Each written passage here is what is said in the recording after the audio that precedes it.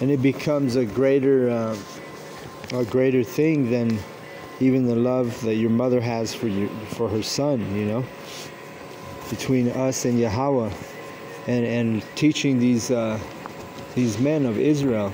You know, we're all in this together, teaching each other together, sealing the truth in our foreheads together.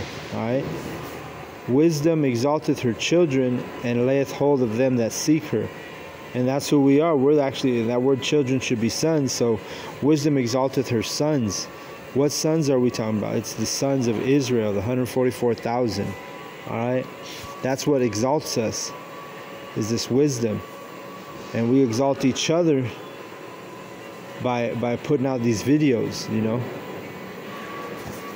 He that loveth her loveth life, and they that seek her early shall be filled with joy. All right. And that her is dealing with the wisdom, you know. We're loving our life. We're seeking her early, because we're seeking her before the destruction. We're seeking her before the microchip, aka mark of the beast. Right?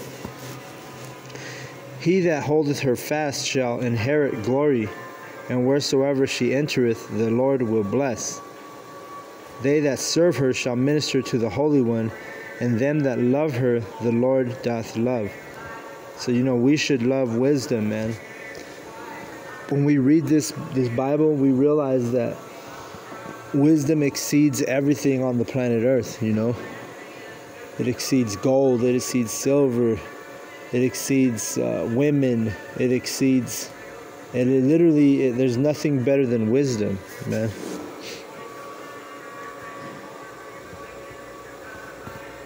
Verse 15, whoso giveth ear unto her shall judge the nations, and he that attendeth unto her shall dwell securely.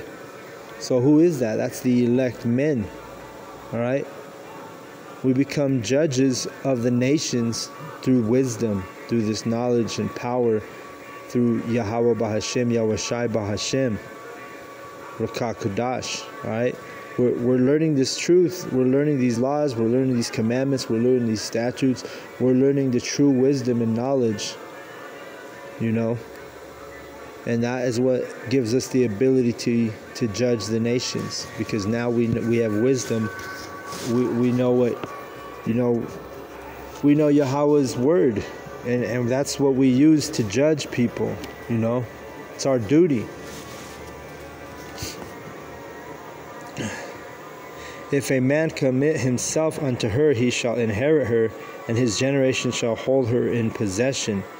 See, so we do it every day. We're committed to this truth. We're committed to this knowledge. We're committed to doing the videos. We're committed to going out to camp. And we're going to inherit her, the Bible says, if we just stay committed, stay faithful. For at first she will walk with him by crooked ways, and bring fear and dread upon him, and torment him with her discipline, until she may trust his soul and try him by her laws. See? So even wisdom will test you, you know. When you first become in this knowledge and this truth, yeah, you might get a little down at first. Can you realize, well, in the beginning, maybe you thought maybe you bit off more than you could chew. You know, maybe you didn't realize what was required of you. You know, you didn't realize you had to go to camp, you know, and every week. Sometimes twice a week. I remember when I first started doing this, I was doing camps 3 times a week in some cases, you know. And it was a discipline, you know.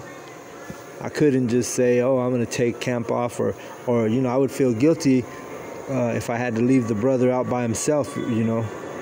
Because when I first started doing the camps, there was a point in time when I was doing it there were days when it was just me and one other brother, you know, the brother Kalyal.